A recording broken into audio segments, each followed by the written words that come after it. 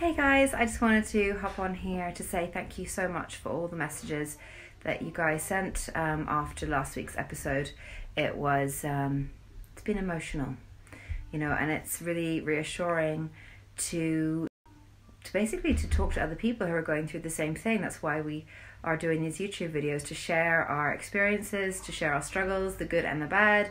And it's so great to meet other parents so you don't feel alone, you know, you don't feel like you're going crazy. But this week we are taking it easy.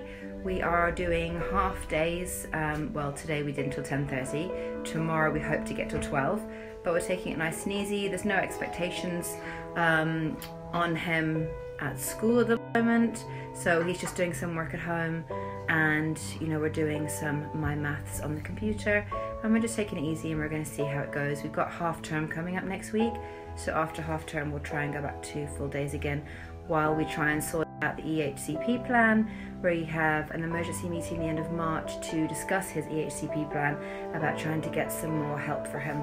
So I'll keep you updated on that, and I am now going to go and explore all the schools in the country and see if I can find the right one for Dylan.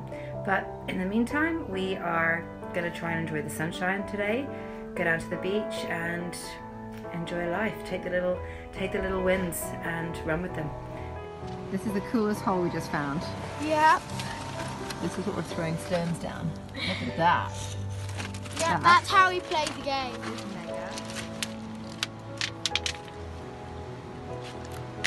Yay! Got it!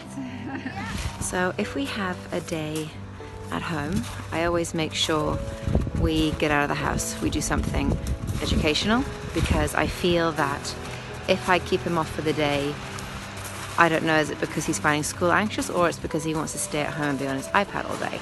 So I try and always make a point of coming out. Obviously it helps if it's sunny, like today.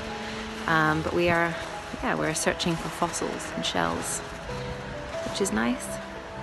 It's actually nice to get out of the house for a bit. Anyway guys, I will see you on Sunday.